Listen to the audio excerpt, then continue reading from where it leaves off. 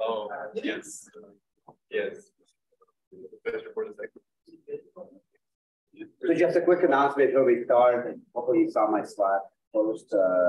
We'll try to take photos after the second morning lecture. So at 12:30, we'll promptly walk over to the fair and field, and hopefully I'll get a 15 minutes more, so we have time to go and grab the pieces.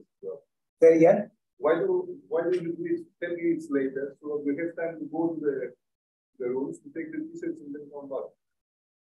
You don't need to wear t-shirts. I think it's okay. Yeah. No, No, it'll be too good. I think it's okay. Then you'll all look the same. Yeah, they're always the same. We can't pick you out. There'll be some with t-shirts. Those are the measured qubits. One thing that always tricky, like,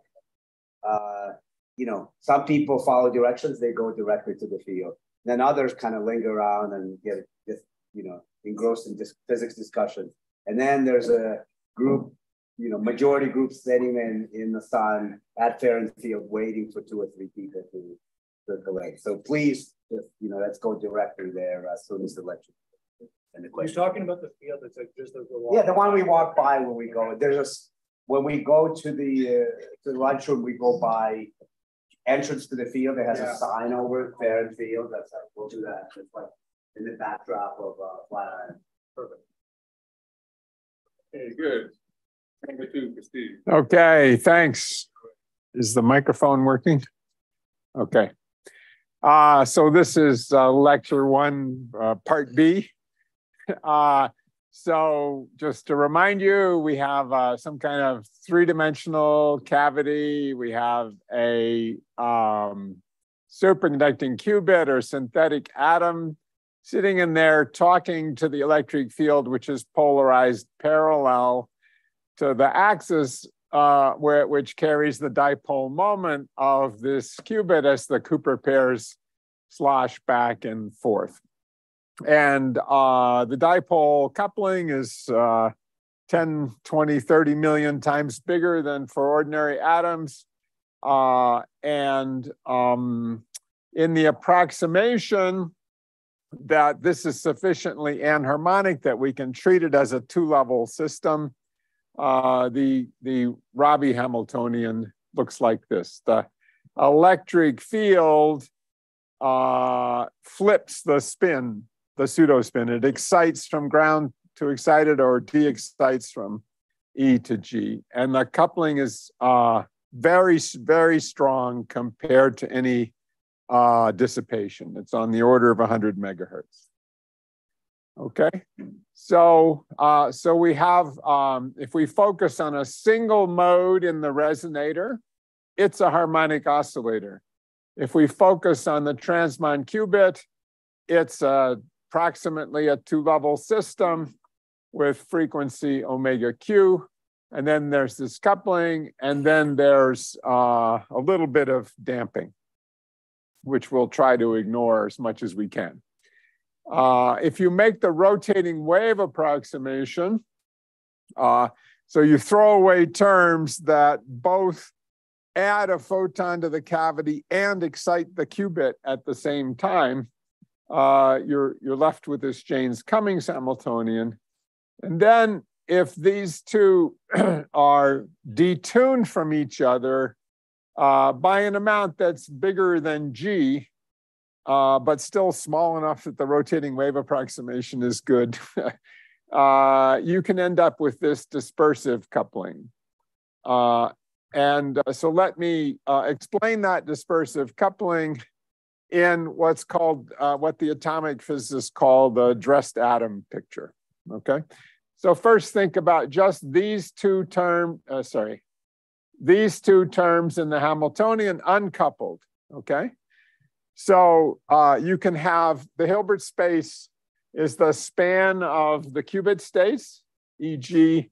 tensored with the span of the oscillator states, the Fock states 0, 1, 2, 3, 4, 5, 6, okay? So let's draw a sketch. This is when the qubit is in its ground state, and the number of photons is 0, 1, 2, 3, 4. So there's a tower of harmonic oscillator states, all with spacing h bar omega resonator.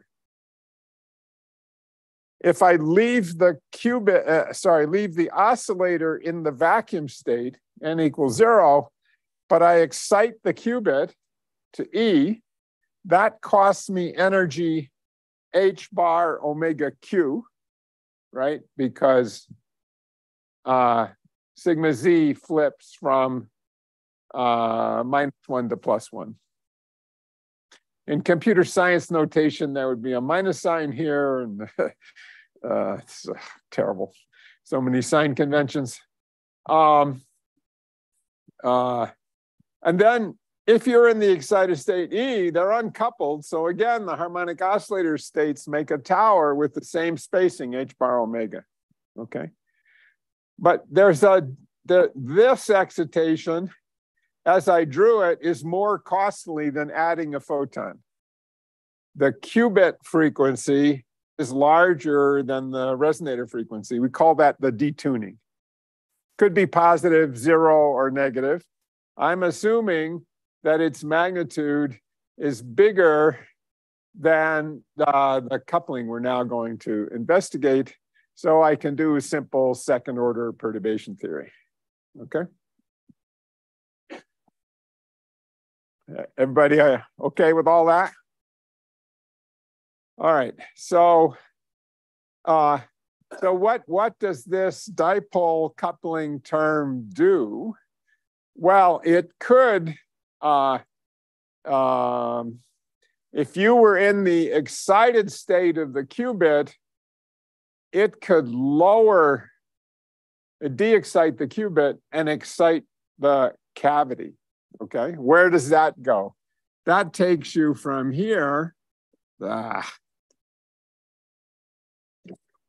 takes you from qubit excited, cavity empty, to qubit de-excited, cavity containing a photon.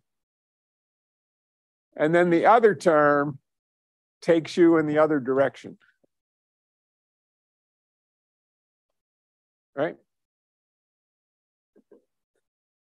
There's another term, in the Rabi Hamiltonian, there's this other term which you neglect in the rotating wave approximation, but that does something like take you from qubit in the ground state, cavity in the ground state, to qubit excited and the cavity excited. Well, that's a huge energy change. And in perturbation theory, maybe we can ignore that. That's the rotating wave approximation. Is that clear? So if these are close together, we'll just focus on that matrix element that couples those guys. Okay. So what is the matrix element? Well, it's G. And then square root of n. Well, which n? Well, it's the one, I'm going to use the one on the left. Okay. So you get a square root of n or a square root of n plus 1 from the matrix element of the creation operators. And we have to decide which n we're talking about. So let's say if we talk about the one on the left and I destroy the photon and jump up there, I get square root of 1. If I'm up here, I get square root of 2, square root of 3, and so forth. So I'm going to use the n on the left when I write the square root. Okay, well now, so now I have some level n, and n minus 1, like that, and they're coupled, and they're gonna repel each other, right? Second order perturbation theory, levels repel, and the size of the repulsion, g squared, is g squared over delta, right? Matrix element squared over energy denominator. And one of them goes down and the other one goes up. Well, I can make that happen by just having a sigma z there.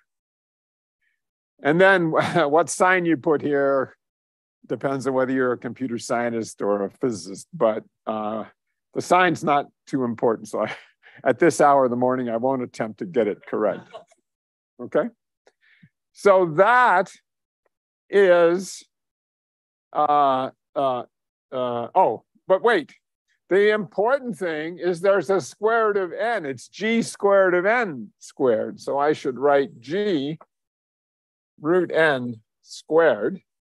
And this is equal to chi n hat, you know, if I want it to be an operator, and chi is g squared over delta, okay? So if I think of this as an operator, what I wrote down here was the matrix element for a particular n. Then I get this, the dispersive coupling. Okay, so how to think about that? Well, first, how do I interpret it? Well, first, what's the frequency of the cavity? It's the coefficient of A dagger A, right? Oh, but now there's another A dagger A. So the frequency of the cavity is the bare frequency plus chi sigma z. The frequency of the cavity now depends on the state of the qubit.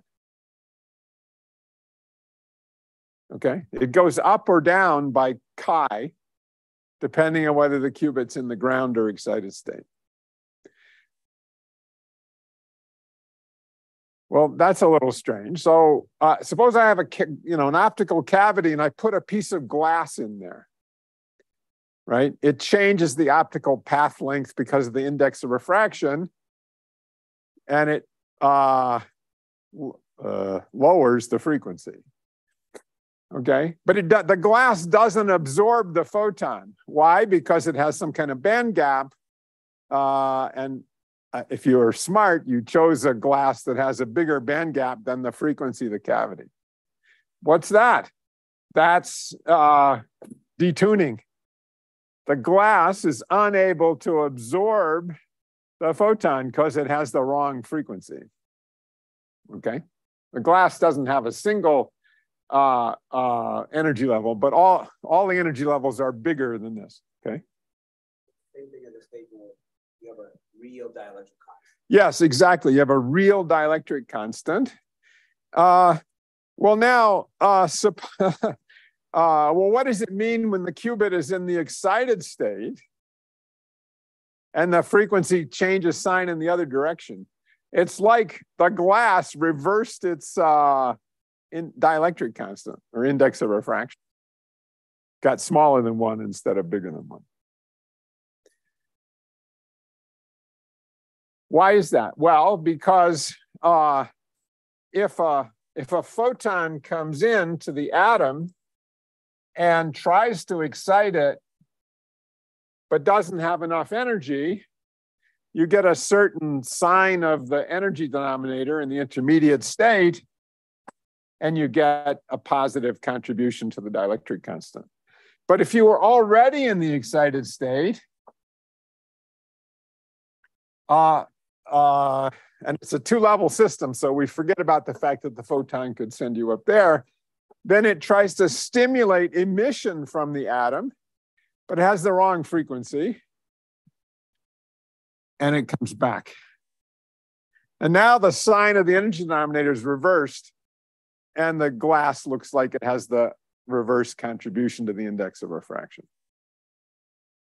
Okay. If you want a sort of DC analog, imagine I have a magnetic field coupled to a spin, and the magnetic field's pointing that way, and the spin points that way to be in the ground state.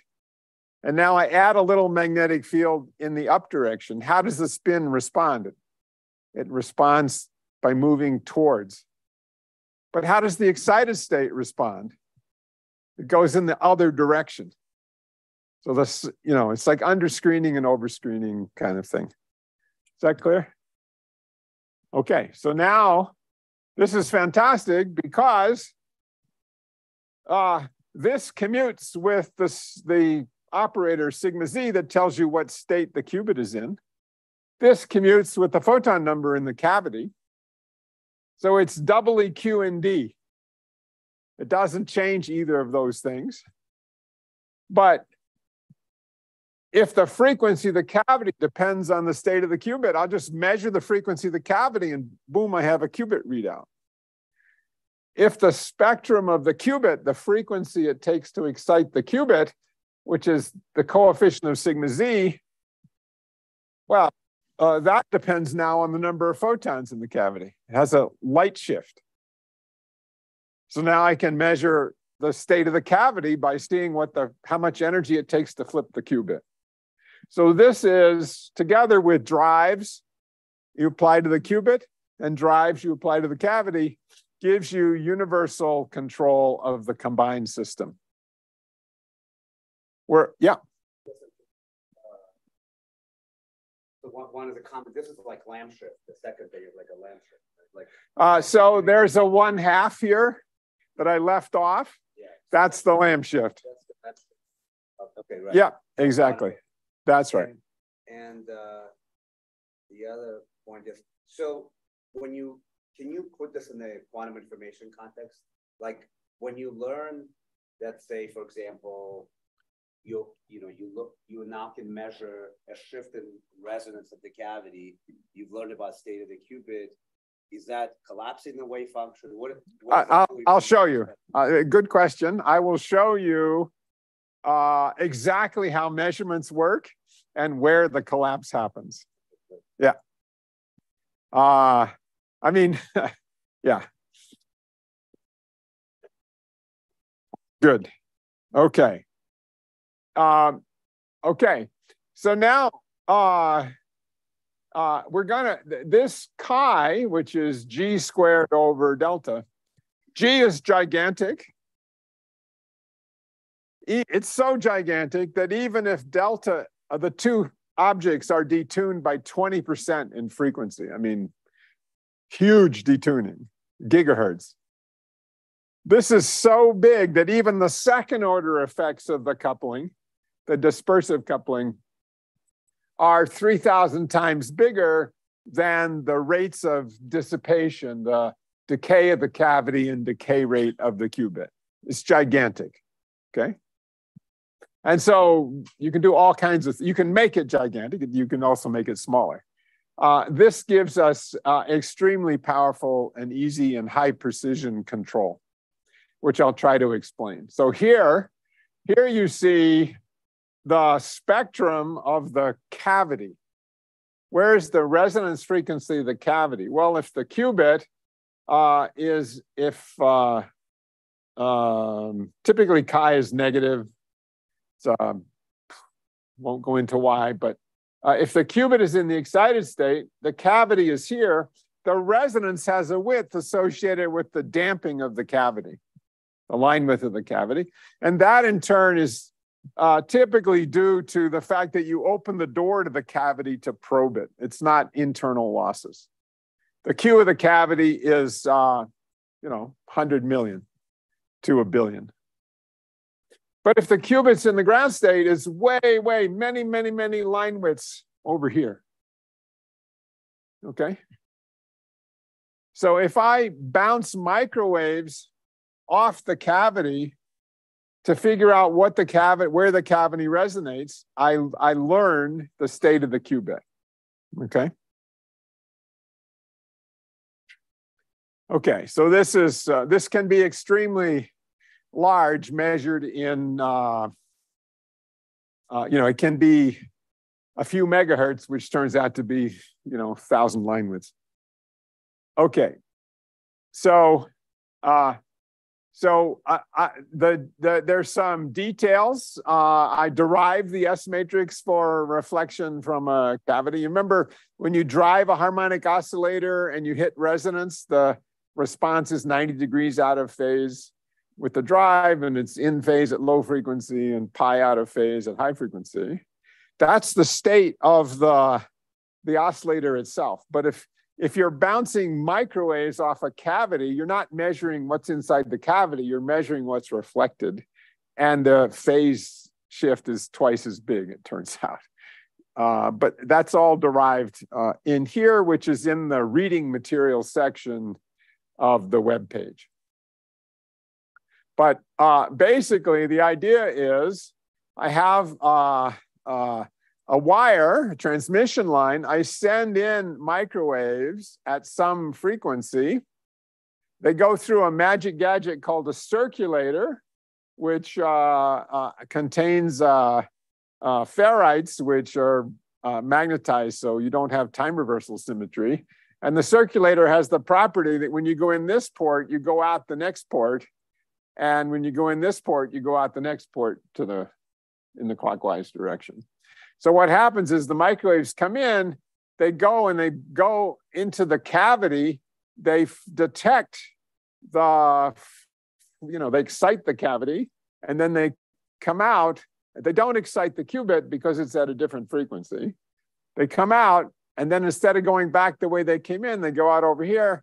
They go to a special quantum limited amplifier. It's a whole, I could give a whole school just on that, how that works.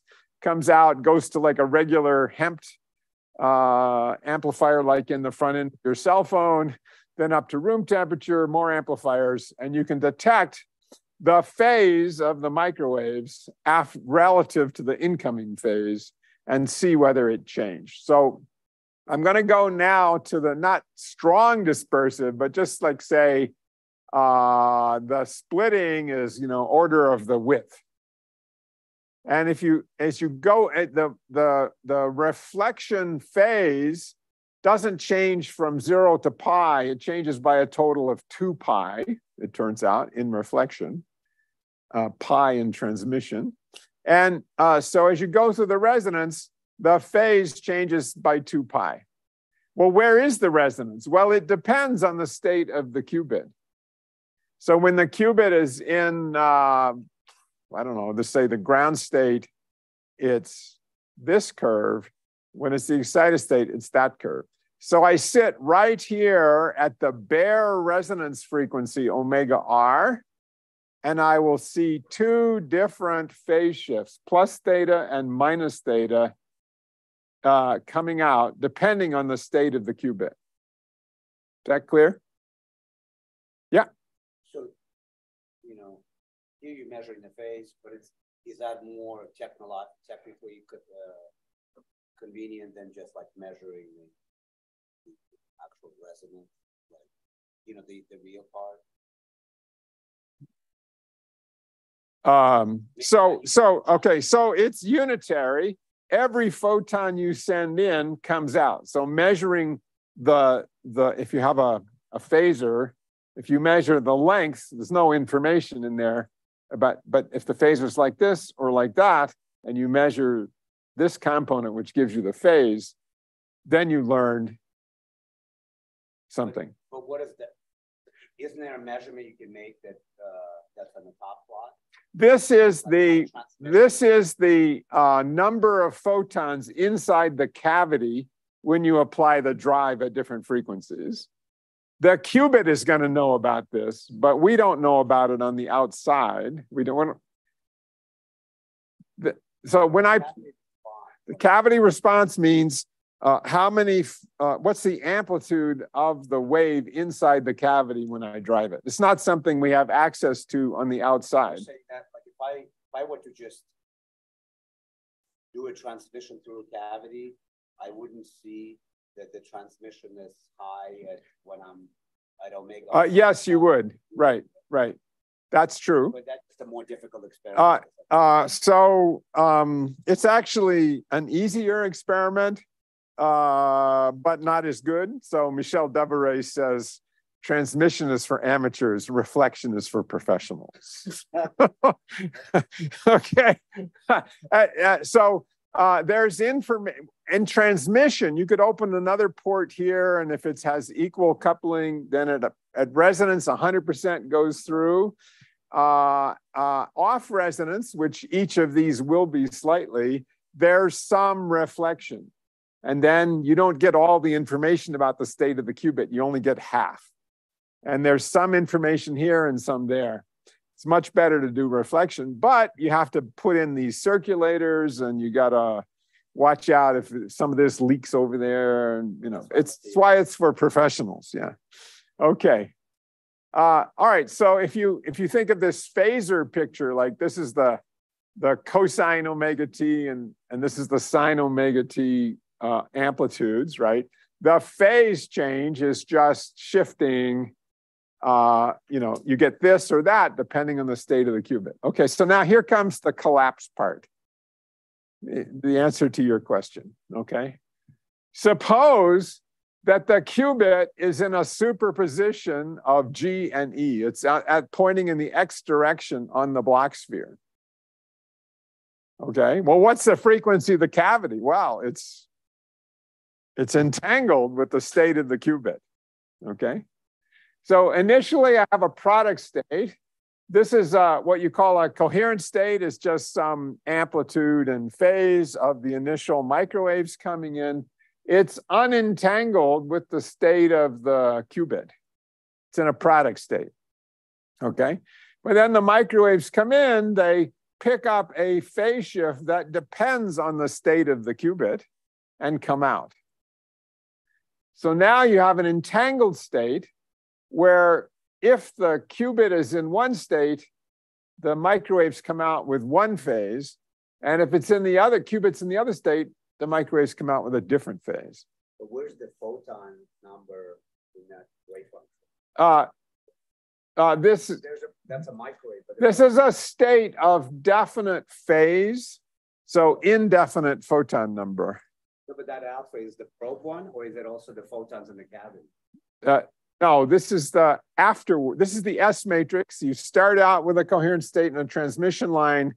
It bounces off and it comes back. It's still a coherent state outside the cavity, but has a different phase.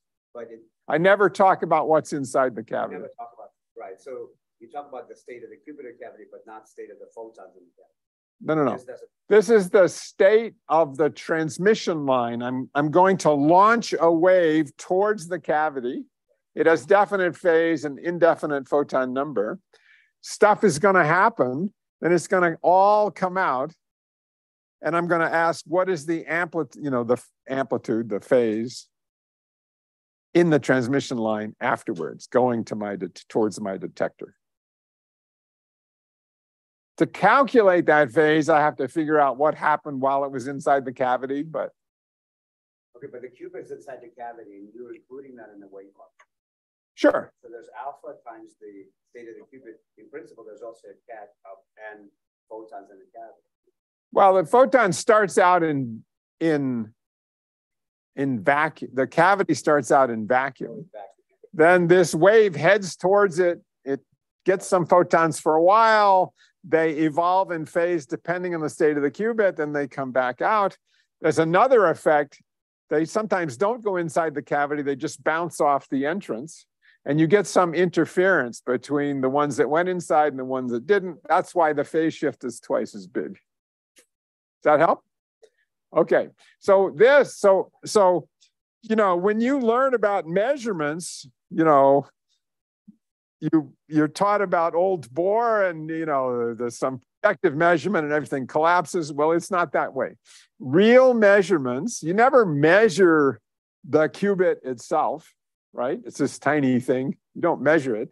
You entangle the state of the qubit with some macroscopic meter. In this case, a wave with lots and lots of photons in it that you then measure. And when you measure this phase, you say, oh, I'm in this, then the qubit must be that. Or, oh, the measurement came out here, the qubit must have been that. That's how all real measurements work. And there's also you have seen it shift up and then qubit is up, plus the other world, many worlds.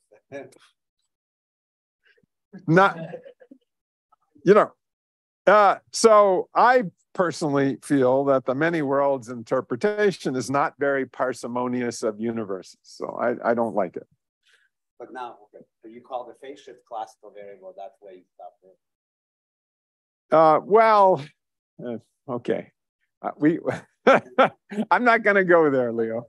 But I'll talk about it a little bit in the sense that it takes time to acquire the phase information because there's a little, there's shot noise in the measurement. You have to be uncertain to get to know phase well. You have to be uncertain how many photons there were. It takes time. You have to send a coherent state with some uncertainty in the photon number, has n photons on average and fluctuations of square root of n, but it's a long wave packet that has a very well-defined frequency. So it's very long, and it takes time to acquire all that signal. And there's a kind of fuzziness because the in-phase quadrature, like cosine omega t, that's like the position of an oscillator. And this quadrature is like the momentum of that oscillator. They don't commute. You can't measure both quadratures of a microwave signal perfectly because they don't commute. So there's some, fuzziness. And that fuzziness, when you try to distinguish these two guys, these blobs are overlapping until after a long time, these arrows have gotten very long because you got lots of photons. It just takes time, okay? So when you measure this quadrature with a homodyne measurement, you get a probability distribution of the signal. And if the qubit's in the excited state, you draw the signal from this distribution. If it's in the ground state, you draw it from this distribution, and they overlap. So there's a chance of an error. But when the splitting between these grows linearly in time, and the width only grows in square root of time. So if you wait long enough, you can fully resolve them. Of course, if your qubit has finite lifetime, it may fall down in the middle of that and mess you up. But this method can be used with between 2 and 3 nines of fidelity to determine the state of the qubit. Yeah. From that I understood that right. So you say more the power you send in your reflection, which is larger alpha, mod alpha. Right, or fixed power for a longer time. It's a, yeah. Because that's the thing you say. Try to increase the power of my wave packet to be of a has to be spread out more. Yeah, if you keep the same amplitude, you need to have more time. But in any case, it has to be spread out in time so that the frequency uncertainty is much less than the width of the cavity, so you can get resolved. So you have good enough phase definition to see the small phase change. Yeah, does that help? Okay. Now, you could decide you haven't actually done the measurement yet, right? It's bounced off, it's headed towards your detector. And at the last minute, Matthew comes in and says, wait, don't measure the phase, measure the number. Okay. So quickly you switch before the packet hits, right? And then you learn nothing about the state of the qubit. You only learn how many photons were in that packet that you sent. And that tells you how far your qubit, which was in the x direction, has precessed under this Hamiltonian. Okay? So just like in a Bell state, what Alice gets depends on what Bob measures, right? And this is an entangled state between the meter and the qubit. And the back action of the measurement and the information you learn depends on what you measure. So if I measure phase, then I don't have a back action on the qubit, on the signal Z. Yeah, well, okay, now we're, if you measure the phase in a quantum trajectory picture, the sigma Z starts wandering up towards one of the poles.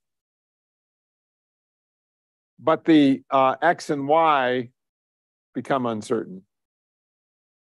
When you measure Z, you have to destroy information about X and Y of the qubit. Okay, so here. Couple the microwaves from the qubit, just get left in the pure state. You've collapsed.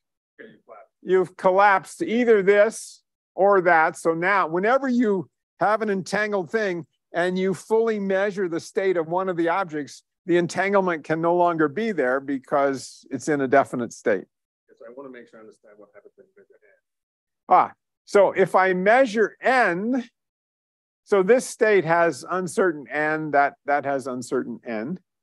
But if you now have definite n, then during the time that packet was in the cavity, the bigger n causes the qubit to, when there are fluctuations in n, the qubit X and Y components precess. And that is the effect. When you measure the phase, you don't know what n was. And so now your X and Y information becomes, starts to disappear or get. Yeah, so as you measure Z, your X and Y information about the qubit starts to go away. So you can figure out the whole, measurement back action, and you get the Heisenberg uncertainty principle working, because when you measure Z, you can no longer know X, etc. It all works out. Sorry, can you say again how you actually get signals going in the cavity? What's in the wires at that? So that's a transmission line. It's a one-dimensional relativistic bosonic mode. So you can make a packet that has linear dispersion. You make a wave packet, it just goes down without changing shape, bounces off the cavity, comes back, still has the same shape, but is phase shifted. Does that help? The interface with the cavity is just a hole? In optics, it's a hole or a partially reflecting mirror. In electrical engineering, it's the wire, sticks into the cavity a little bit and is capacitively coupled to the internal mode.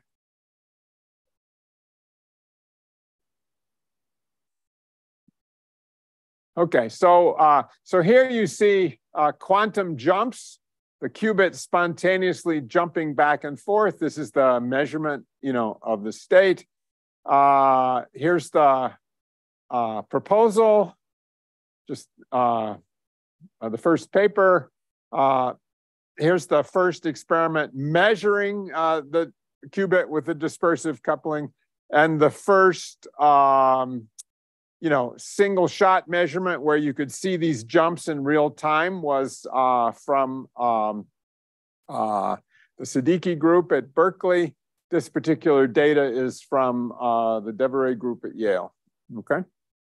So you see quantum jumps, something is thermal or intentionally driving the qubit, and it's not smoothly evolving from one ground to excited, it's jumping, which is what happens when you monitor it and measure, okay? Okay. So we used the fact that the cavity frequency depends on the state of the qubit to measure the qubit. Now let's use the fact that the frequency of the same term in the Hamiltonian, just rearrange the parentheses. The frequency of the qubit depends on how many photons are in the cavity. Okay, so you say, before we said, oh, what's the frequency of the cavity? It's the coefficient of A dagger A, so it's omega R plus chi sigma Z. Now we say, oh, what's the frequency of the qubit? It's the coefficient of 1/2 sigma Z. That's the old qubit frequency plus a shift of 2 chi every time you add a single photon to the cavity. So if I measure the spectrum of the qubit, how much energy does it take to flip the qubit? I find out how many photons are in the cavity. So same term in the Hamiltonian. You can work it frontwards and backwards, so to speak. Is that clear? Okay, so how does that experiment work? So there's some, here's what we'll call the storage cavity, very, very high Q, and it has the photons in it that we want to measure, okay? And it's dispersively coupled to our transmon qubit, which has its nose sticking in under the tent there. And we're going to send in a tone and try to excite the transmon and flip it from ground to excited. And the frequency of the tone it takes to do that tells me, the transition energy of the qubit, which tells me how much it's been light shifted by the photons in there. But how do I find out? Normally when you do spectroscopy, right, you have a box of gas, you shine a laser through it, and you see how much gets absorbed, right? Well, this is different. This is called quantum jump spectroscopy. I'm not going to see if this photon was absorbed. I'm going to see if the qubit changed state by coupling it to a low Q readout resonator, also dispersively. And I'm going to do the experiment I just told you. I send down a wave, and I see the frequency shift of the readout resonator that tells me what the state of the qubit is. Is that clear? Okay. And so that's called quantum jump spectroscopy. I don't see if the laser light or the microwave light was absorbed. I see whether the atom changed its state, which is the same thing. Okay. This is very high Q because I want to store some photon state in there and not have it change. This is low Q so that I can read out quickly. Okay, so I'm going to store in here. I'm showing you now ensemble data, putting a coherent state in here, which is a superposition of many different Fock states. So the photon number is uncertain, and I'm going to make these measurements thousands of times, and this is the result. Okay, this is the spectrum of the qubit. Here's the frequency of the tone I applied to the qubit, and then this is the result. Did it flip or not? Okay, and here you can see the frequency of the qubit when there are 0 photons, 1, 2, 3, 4, 5, 6, 7, 8 photons in the cavity. Okay, they're not separated by 3,000 line widths because the graduate students were in a hurry and power broadened them by a factor of 100 for those of you who know what power broadening is. So what do we learn from this curve? Microwaves are not waves, they're particles. Okay? The energy in the microwave field comes in lumps, quanta. They have 100,000 times less energy than the light that triggers the rhodopsin isomerization in your eye, so you can see, but they're still particles. Okay?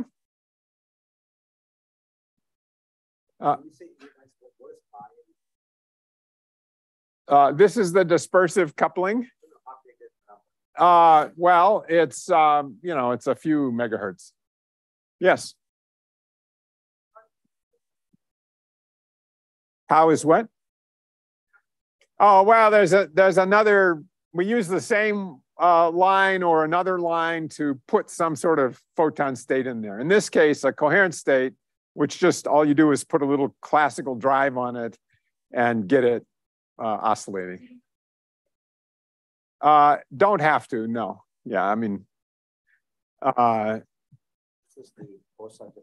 this is the Poisson distribution in a coherent state, which I'll derive in the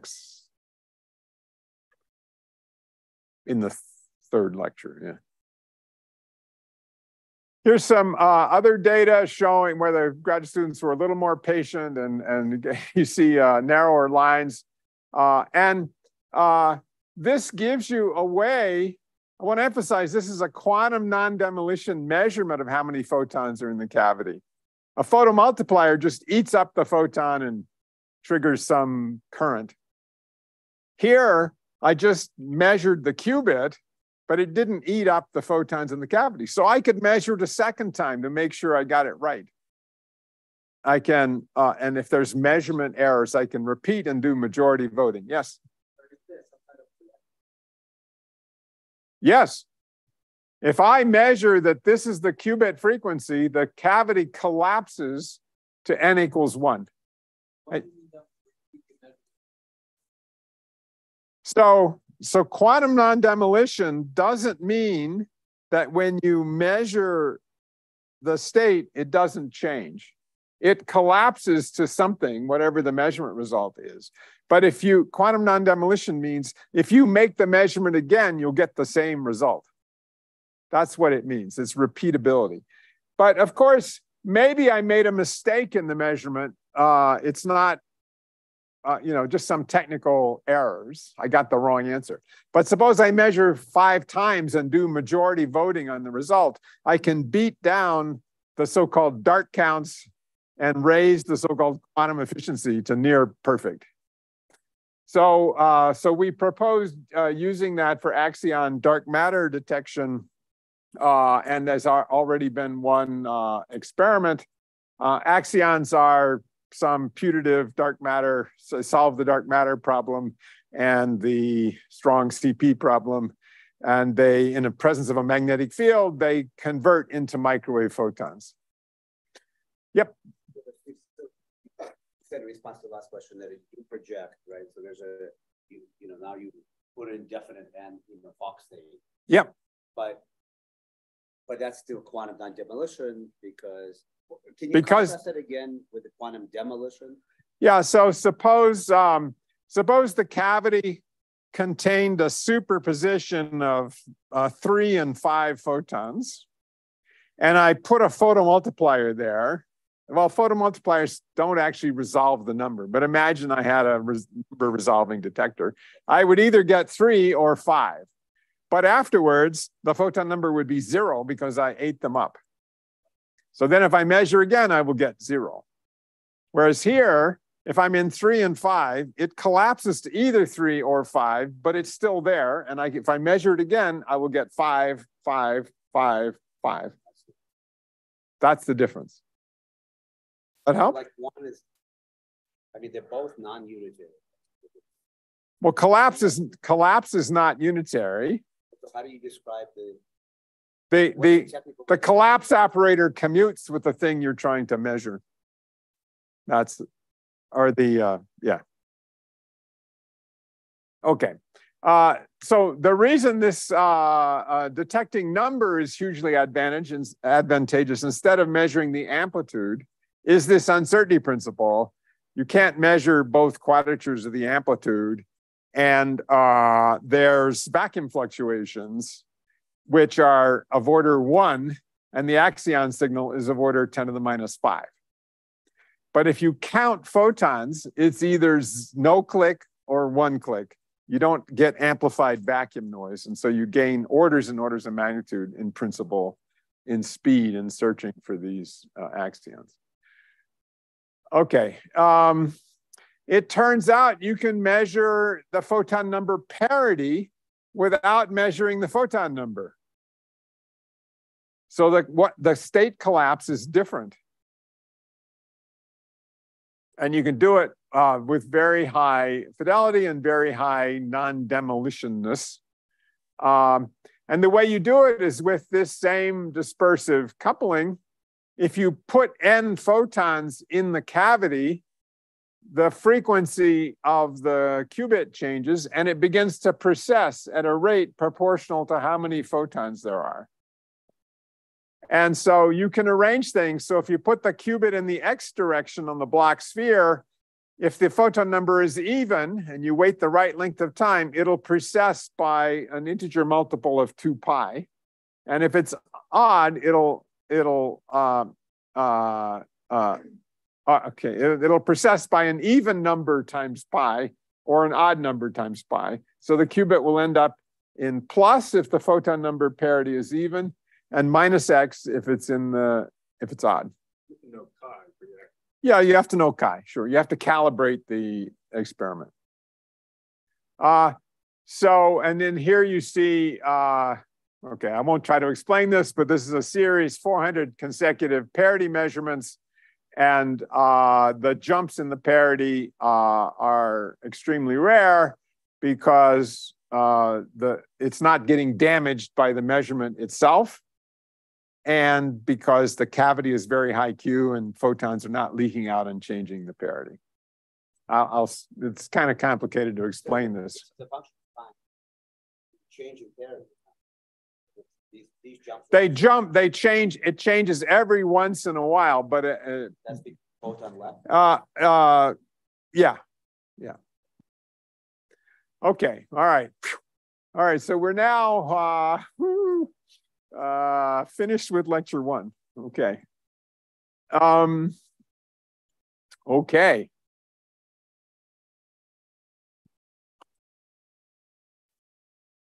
Yeah. The measurement time, sure. If the cavity doesn't have high enough Q, the photon number may change while you're measuring it. If the qubit doesn't have a long enough lifetime, then the spectroscopy, you put it in the excited state, you start to measure it, it falls down, then the phase shift, the measurement, you're integrating it changes. You can get the answer wrong. What's the transport readout time? So, well, it's pretty fast. I mean, you don't get 2 nines of fidelity unless it's roughly 100 times shorter, the readout time. Yeah. Maybe so suppose your the quality factor of your cavity is not interesting. Yeah. The QND process itself will cause jumps.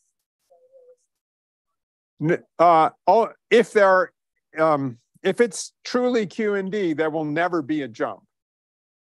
If somehow in the process of coupling the qubit to the cavity, if the transmon, accidentally absorbs one of the photons, even though they're detuned, or there are things that could go wrong, but you can repeat this measurement 500 times roughly before you damage the parity. Because the dispersive shift comes from small hybridization. Yes, that's that. Okay, we have an expert here. Yes, and so the qubit has a actually much shorter lifetime than the cavity, and when they're slightly hybridized, the lifetime of the cavity does go down. We call that the inverse Purcell effect. And sadly, that's a fact of life. But it's not serious here because the Q and D-ness is 99.8%. But excellent question, yeah. It's true. When I said there's the dispersive coupling and look, it commutes with sigma Z and A dagger A, those are dressed operators in this, the cavity and the qubit are coupled and there's slight hybridization. And if there's dissipation, that hybridization can become a problem. Okay. All right. Okay, now.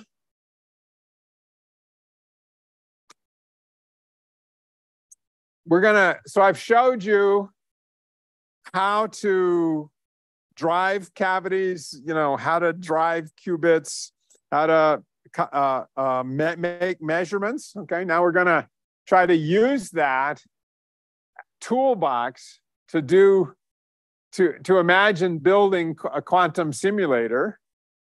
We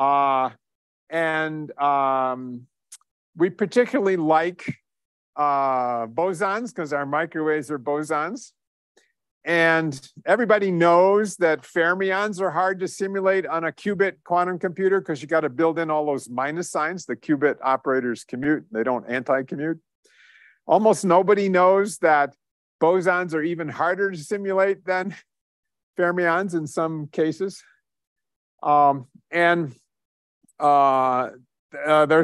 So we can imagine building quantum simulators for condensed matter models that involve bosons and spins.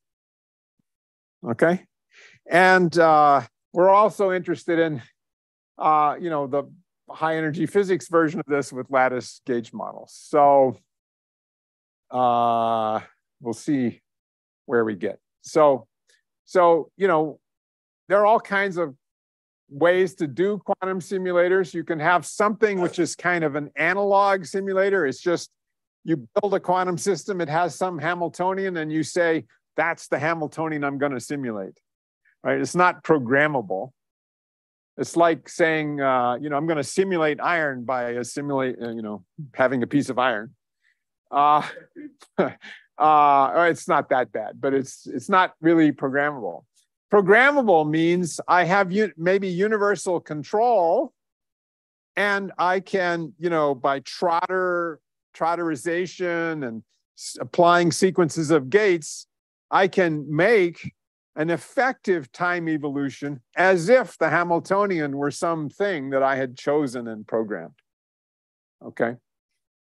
And between Trotter-Suzuki and BCH, which, if you don't have a term in your Hamiltonian that you need, but the commutator of two terms in your Hamiltonian is the thing you need, you can build them up. Okay, but in any case, you need to be able to make good gates and accurate and non-trivial measurements. And hopefully, we'll hear from Emmanuel Bloch starting tomorrow, all these amazing measurements you can make in atomic physics with cold atoms. You can basically measure wave functions, right? Measure amplitudes. And, that's a reason you would build a simulator like this, because you can reach in and measure things that you can't measure in iron by sticking 2 electrodes on it or something. Okay. Now there's sort of an excuse that, we can't build a universal quantum computer yet because it's too noisy, but maybe we could use our crappy thing for a simulator because maybe it's less, it's robust, more robust against errors. I'm not sure that's really true. And actually, probably for good simulation of interesting non-trivial physics, probably we're going to need error correction. Yeah. If the Hamiltonian is encoded in the analog simulator way, but the measurement is programmable, would you call it first one or second? Like Rydberg array driven by van der Waals force measure or programmable? Well, yeah, I mean, that's interesting. I mean, I think in both cases, the idea is you can measure things that you can't normally measure in the real thing.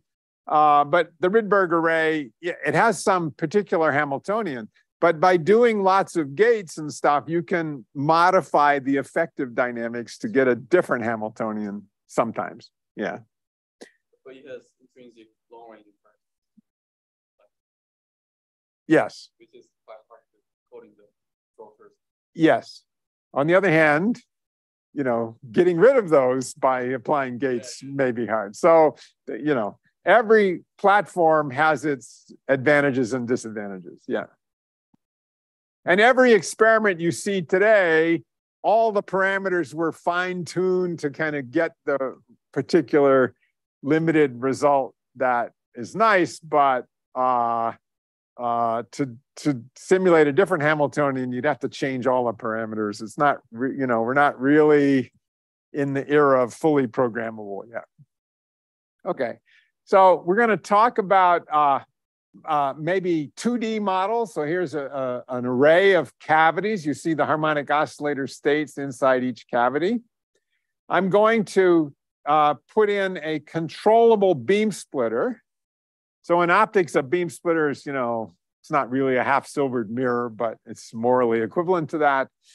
These beam splitters can be turned on and off, and they can have a controlled phase.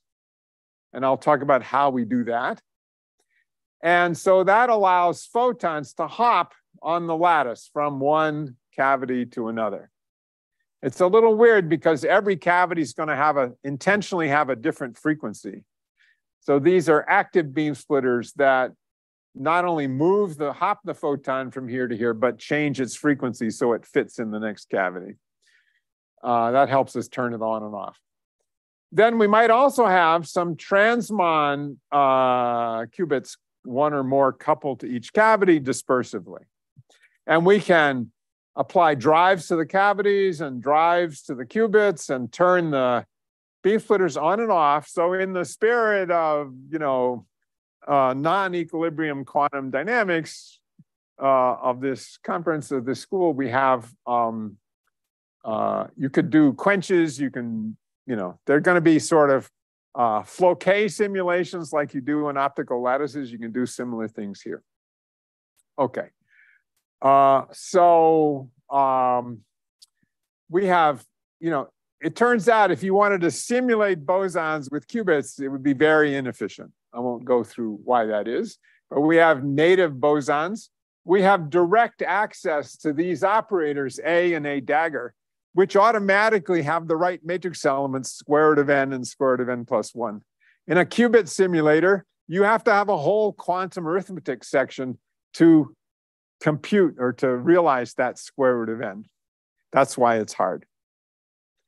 Okay, and we want to try to figure out like instruction set architectures that we can use to program our simulator. And we've actually written an extension of Qiskit, the Qiskit language to handle, which was written for qubits. We've tricked it into handling bosonic modes as well. Okay, so we might fantasize that we could do, for example, strongly interacting two-dimensional bosons moving in a magnetic field and realize the fractional quantum Hall effect for bosons. The bosons here are microwave photons. You know, they're not charged. How am I going to get them to think they're charged particles in a magnetic field? And I'll show you that. And if you could do that, you could see that they obey fractional statistics and have fractional charge. The excitations have half a photon in them. So how many people here, you're mostly theorists, how many people here know about the fractional quantum Hall effect? So you would good, because I'm not going to go through the details. I want to get to how we might simulate this. Yes, and you need to convince the photons that they're interacting. So lots of people have been thinking about this particular problem. I won't, you can find these on the web page in the slide deck. And so I want to do two target applications, a kind of Bose-Hubbard model in 2 dimensions in a magnetic field with repulsive interactions that could, if we could succeed, would give us the fractional quantum Hall effect. And then Z2 lattice gauge theory in 1 dimension. So this is tricking photons into thinking they're in a static magnetic field, charged particles. This is tricking photons into thinking they're in a dynamical gauge field. Okay. All right, so I'm not going to go through, the Laughlin wave function. Just remark that, everybody, when the fractional quantum Hall effect was discovered, it was obviously just amazingly important and a complete bolt from the blue. We had no idea what was going on. Everybody was trying to solve it. And Bob Laughlin developed an entirely original technique for solving this highly correlated problem. He wrote down the wave function in 1 line and won the Nobel Prize. It was amazing. Okay, so the wave function, Z is a complex number that tells you where you are in the XY plane. I'm imagining now not a lattice, but the continuum. And the wave function vanishes rapidly whenever 2 particles come together. So it has really good correlations built into it. And furthermore, there's this plasma analogy. Again, won't go through the details, but it turns out that if you add a single extra 0 of the wave function somewhere and you calculate the charge distribution around it, you'll find out that only a fraction of a charge is there. And so the objects, the defects, the quasi-holes and defects in this state carry fractional charge and fractional statistics. Okay, so if you know about it, fine. If you don't know about it, just think it's amazing and interesting, but don't need the details. Okay, all right, so I'm going to do a lattice version of this. How do we do this with microwave photons, which after all are neutral? Okay, so we're going to do the Bose-Hubbard model. We're going to have a term where the bosons can hop from one mode to another mode. That's going to be our beam splitters. We're going to need, it turns out disorder is an important part of the physics of the transport in the fractional quantum Hall effect. We're going to need random site energies. And we're going to need the bosons to repel each other. So this is, n minus 1 Bose-Hubbard interaction. And also we're going to need the static gauge field. These hopping matrix elements are going to need to be complex and in a way that we can control. Okay, so that's, how do we do that? And everything I'm going to show you has all been done in the individual, in 1 or 2 cavities, but not yet in a giant array of cavities. But it's not, it's possible to imagine that it could be done in your lifetime, if not mine. Okay, so this Hamiltonian, this model has a very rich phase diagram, depending on, the parameters you choose. You could have a superfluid, a Mott insulator, Anderson localization of free particles, or a Bose glass, or the fractional quantum Hall effect. So it's a nice model with lots of parameters that give you lots of phases of matter.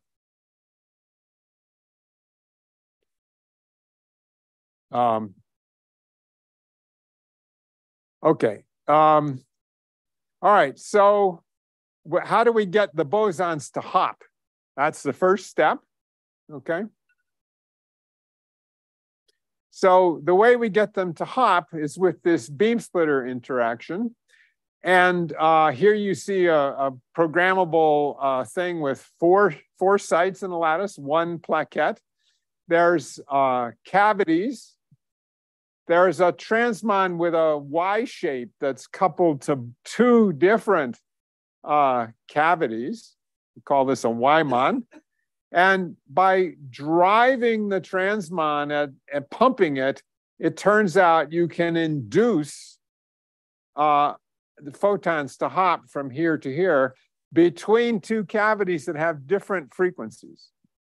And you make up that frequency difference through the energy supplied by the driving the pump.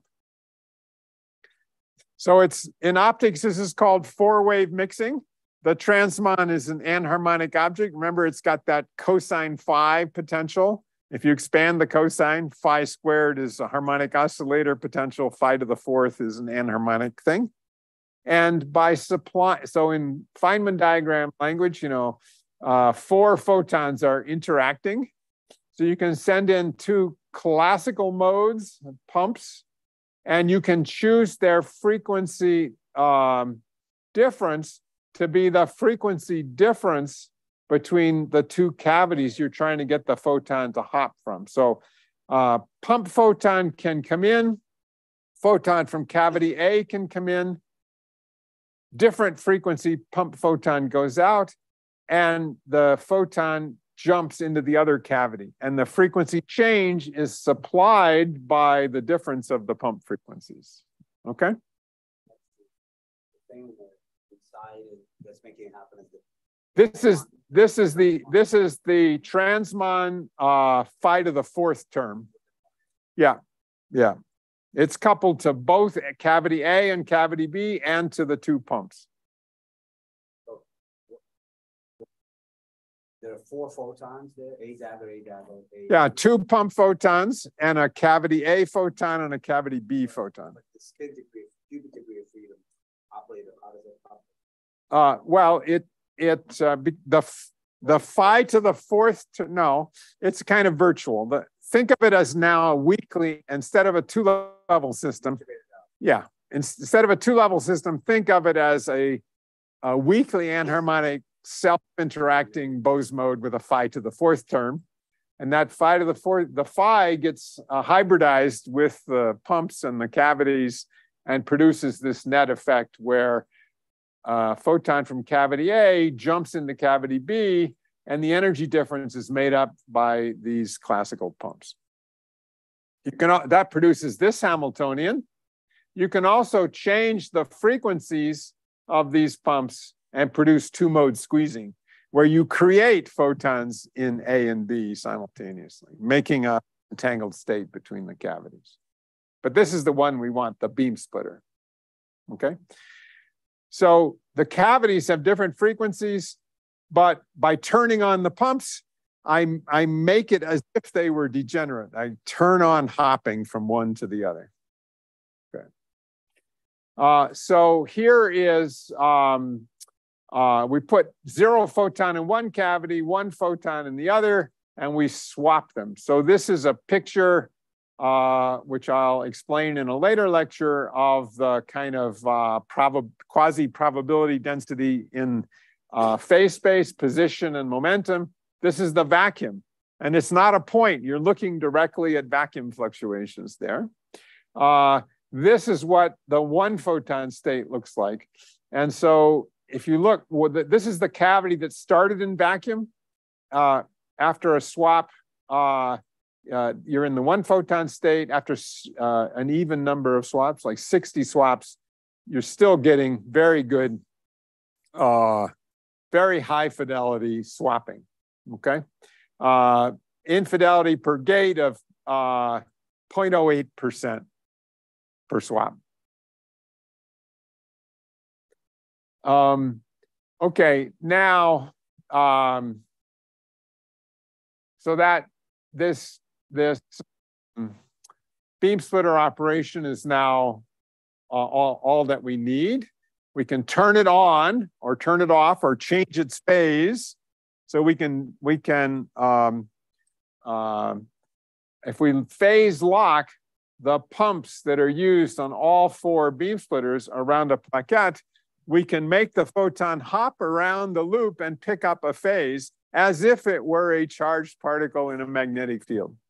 This is very similar to the flow K engineering that you do in to cold atoms, except that we get individual control of every single link, whereas they have more global control.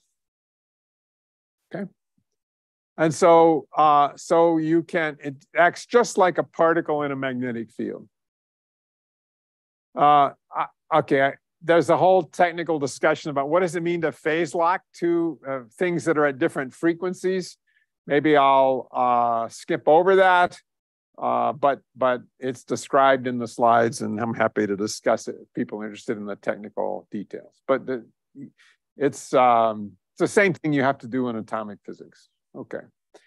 You can get random site disorder by making these pump frequencies be slightly off, so that when the photon jumps from one site to another, it doesn't get quite the right amount of energy. Well, that's equivalent to just changing the local energy of the site. So I can build in programmable random site energies if I want.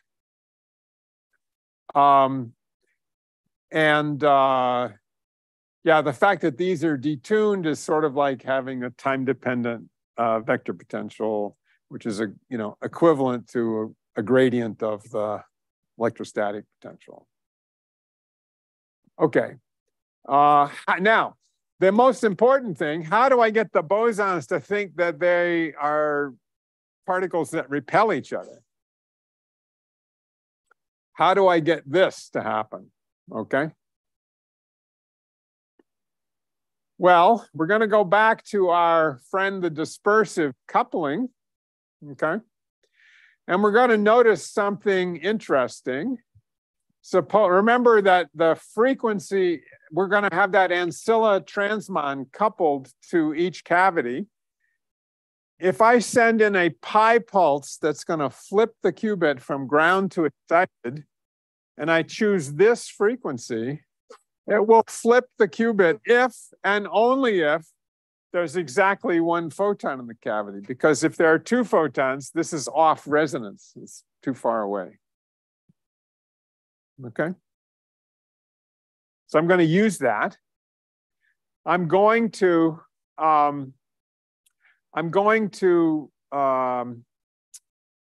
okay, the bottom line is I'm going to be able to attach a phase to each Fock state in the cavity. How do I do that? Well, let's take m equals 3. I do a pi pulse on the qubit if and only if m equals 3. There are 3 photons. Then I do another pi pulse shifted in phase. I rotate around a slightly different axis and bring it back. So the qubit starts in the ground state, ends in the ground state, but acquires a Berry phase, enclosed area, that depends on what I chose there. And that Berry phase only got applied if there were exactly 3 photons in the cavity. That's because you're picking out the resonant. Yes, right. So then I just apply a whole bunch of these pulses all at the same time, one for each possible value of the qubit frequency. And I can apply any phase that I choose to each Fock state. Okay. Is that clear? So I can execute this so-called gates, number selective phase gate. So you pick that to be proportional. Yeah, so I picked that phase be seems to be missing, proportional to m squared. And then that's the Hubbard interaction time evolution. If I take the Hubbard interaction, which is n squared roughly, and evolve it for a little bit of time, I get e to the minus n squared. Say, e to the minus. I program it. Every qubit starts with a rotation, let's say by pi around the x-axis. Then the pulse that brings me back, I choose its phase slightly different. I do a rotation around a different axis. Yeah. So by choosing this phase to be proportional to the square of the number of photons, they now think they're interacting. Yep. It's true that when we are trying to trigger the subcurrent market, and don't you get this for free by hybridizing the cavity with the transmitter? Great. So yes, so there is a little tiny, very tiny self-Kerr, namely Hubbard interaction that's typically negative that the high Q cavity, but it's very small. It can be kilohertz or something. I want something repulsive and much bigger. So I have to do this. Follow-up question. Why not use transfer firstly? Because So I could use a transmon as the object, and it has a strong negative self-Kerr because it has a negative anharmonicity. I don't want, yeah, if there's no dissipation, I could get away with, I could just change the sign of all the terms in the Hamiltonian, it wouldn't matter. But the cavities have longer lifetimes than the transmon. That's the main reason I don't do it. Okay, so this instruction set where you can like displace the cavity, then change all the phases of the Fock states and displace it again is extremely expressive in machine learning language. And with very short circuit depths, you can make all kinds of crazy states, superpositions of different Fock states, et cetera. And if you choose the phase to be this on the nth Fock state, you get exactly the time evolution of the Bose-Hubbard term. So you have to trotterize. You do a little hopping, then you do a little Bose-Hubbard, then some hopping. And if you trotterize all this, you can produce the Bose-Hubbard model in a magnetic field. So we get all of that. And as I say, all of these things have been demonstrated experimentally on 1 and 2 cavities, but not on huge arrays. Yes?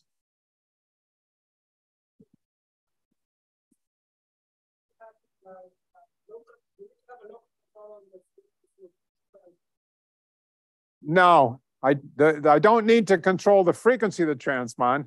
I just need to drive it to activate this 4-wave mixing term to do the beam splitter, if that's what you're asking.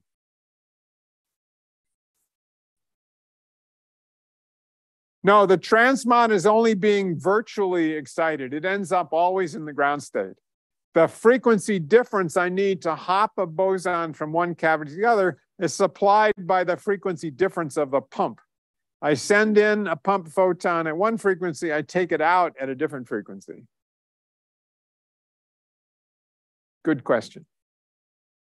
Okay, there's a whole story about how you can do non-equilibrium bath dynamics. See, the one problem with this simulator, unlike electrons in 2D electron gases, sometimes even in a high Q cavity, a photon disappears. That produces a defect in the Laughlin state. There's a way to fill it back in by careful bath engineering.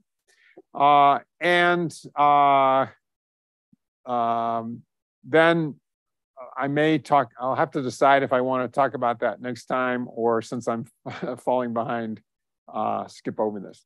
So I'll stop here and, we'll have a few minutes for questions then. Thank you.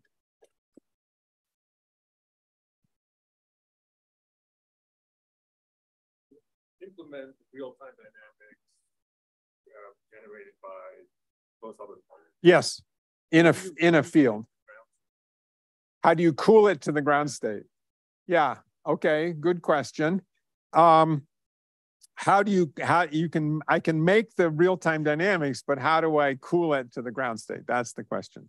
Well, it turns out that in addition to programming unitary operations, you can program bath dynamics and coupling to cool things. To temperatures, effective temperatures, way below the refrigerator temperature, it turns out. And you can also, turn on things adiabatically, the various tricks. But it turns out that bath engineering, you can invent something that doesn't eat up the photons, but kind of gives a little friction to a cold bath, so they go down in energy. Yeah, but that's an important task. If you just turn on the Hamiltonian suddenly, you're in some random, probably high energy state. Yeah.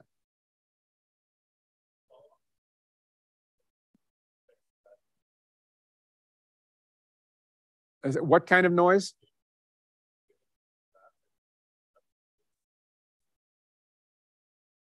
Yes. If you have a bath and you have, first there's the temperature of the fridge, then there's, non-equilibrium noise that could cause things to heat up. So you have to do some clever things. And typically the way you make a bath colder than the refrigerator is you have some transition. You're trying to, make the rate of going up a lot smaller than the rate of going down. But this splitting is, say, smaller than the fridge temperature. But then you do, like you do in dynamical nuclear polarization, you map this onto some high energy transition, much higher than the temperature. And through that dynamics, you can cool objects to way below the fridge temperature. It's a kind of Carnot cycle where, you have this guy and you map its states onto some high energy thing, and which is cold, even because the splitting is big. So this is done in nuclear magnetic resonance. You drive an electron spin resonance, which is 1,000 times higher in frequency, and it's coupled to the spins. And you cool the nuclei by coupling them to the electrons, which have a much bigger Zeeman splitting. So there are tricks like that. Can you also do quantum phase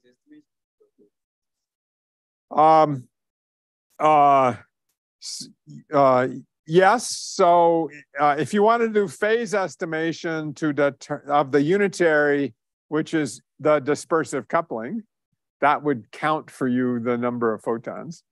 That parity measurement was a 1-bit phase estimation. It was the least significant bit in counting the in phase estimation for the photon number. Yeah, I'll if I get to it, I will show you a simulation of the non-equilibrium dynamics of triatomic molecules, where we resolve 256 different photon states by what is effectively phase estimation. Yeah. Yes. Yes. Yes. Yes. So the characteristic excitation gap in the quantum Hall effect has to do with the strength of the repulsion between the particles. In the ground state, they're staying away from each other. In excited states, they're at least somewhat on top of each other. And that Hubbard interaction sets the scale. On a lattice, it's a little complicated.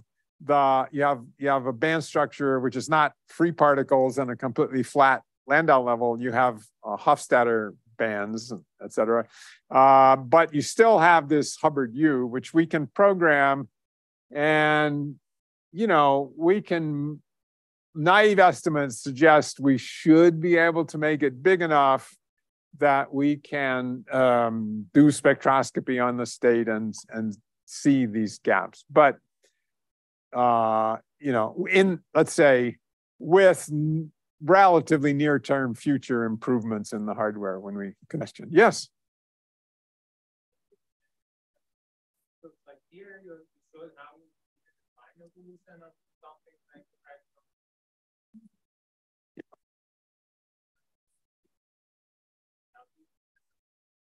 yeah. Yeah, so that was related to Matthew's question. If I turn on the Hamiltonian, I'm probably in some highly excited state. So I need to do some kind of, I need to do bath engineering. I need to add some dissipation, which doesn't, which couples to the density, doesn't eat up photons. It couples to N rather than A or A dagger, in such a way that there's some dissipative mechanism that will cool it down to the ground state. And there are techniques for doing that, but I haven't talked about them.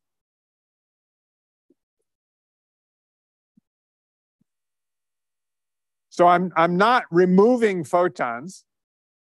I'm saying when the photon hops, maybe it gives up a little energy to another degree of freedom that I take away. There are ways to do that. Yes. I'm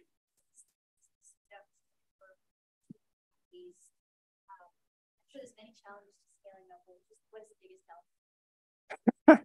Well, yeah. So what do we have to do to go beyond 2 or 3 or 4 cavities? Well, first, you have to get pretty big lattice sizes before you're not dominated by finite size effects. So that's a challenge.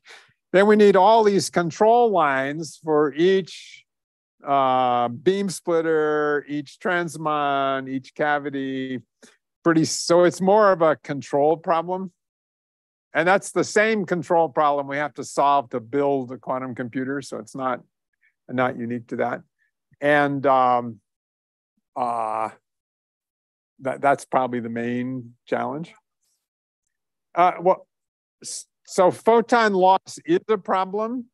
And one of the last reference in that list of references, Kurilovich et al., we've described how in principle you can engineer a bath that if you lose a photon, now you suddenly have M quasi-holes sitting here at this place.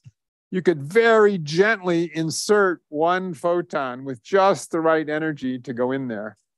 And yet if there were, let's say, you wouldn't try to be adding photons on top of the perfect state because that would add Hubbard. There would be a gap. So if you're very gentle with the addition and slide the photon in under the gap, you can repair these losses. But the dynamics is extremely interesting because if you don't do it quickly enough, that pair of quasi-holes will start wandering around, and then they each have charge a half. There's a half a photon missing from each one. And when you want your refilling to not be able to refill that because it has to be gentle. There's no room to put a whole photon where there's a missing half. And so you have to wait for them to come back together. So the dynamics of that is very, very interesting. There's some long timescales associated with that. And there's lots of slides about that here, which I may decide to give up on, but you're welcome to look at them and I'm happy to discuss. Okay, time for coffee.